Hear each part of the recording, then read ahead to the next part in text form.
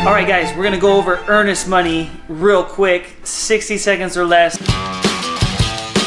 Say you're going out looking at a home. You're gonna have to put up earnest money. How much earnest money do you wanna put down? Take a moment, I'm gonna say you're the seller, you're selling a home. You have tons of buyers looking at your home. Selling your home for $10,000. Everybody coming out, taking a look, you get 2 offers.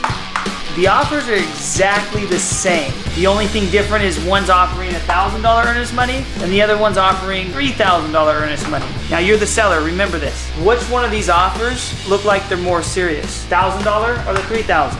Yes, the $3,000 shows and gives monetary value to paper. Obviously, there's contingencies in place to make sure and assure you that if you do back out, you get that money back. Where does earnest money go? It can go towards the equity of your home, or if the lender needs it for your costs or some costs associated with the loan, he can use that money for that as well. Hopefully that helps out, and if you have any questions, reach out to us. Again, if you're looking to buy, give us a call, and have a good one.